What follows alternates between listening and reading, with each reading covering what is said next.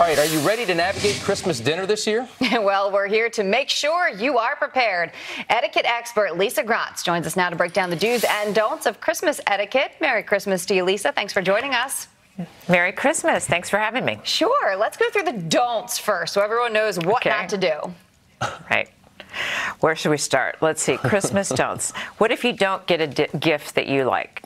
Don't make a big fuss about it, right? It's just one gift. Be polite and be gracious and say everyone's two favorite words, which are thank you. Thank you.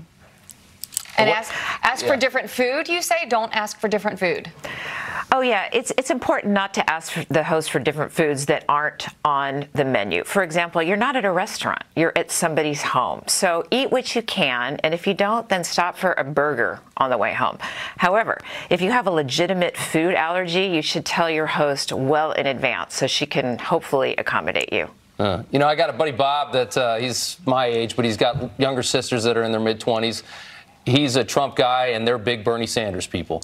And he always wonders, what do you do? What do you do at Christmas time when everybody gets together? I say we leave the politics to Fox News. I mean, everything in politics is so divisive right now that it's just not a really great Christmas topic.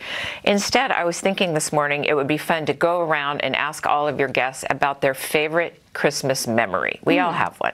It's so much better to keep things light, and you know that if someone starts talking about one story, it's going to lead to others and probably much, much better conversation. Well, apparently 60% of people avoid controversial topics at Christmas gatherings, so it sounds like that majority anyway agreeing with you. Let's talk about the do's now, and you say do spread the joy.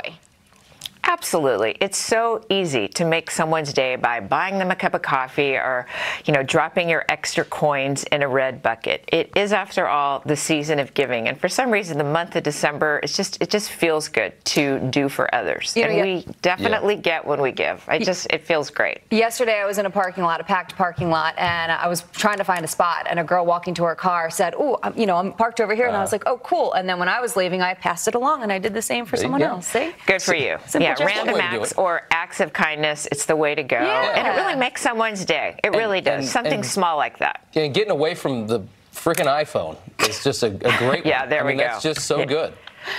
Well, you know, here's the deal. Here's the rule. If it is not meant for the table, it doesn't belong. It is that simple. So how about this? Let's try to reconnect the old-fashioned way as an interpersonal communication. Do you guys remember that, when we used to make eye contact versus just contact with our phone? Talk? That was cool. Oh, my gosh.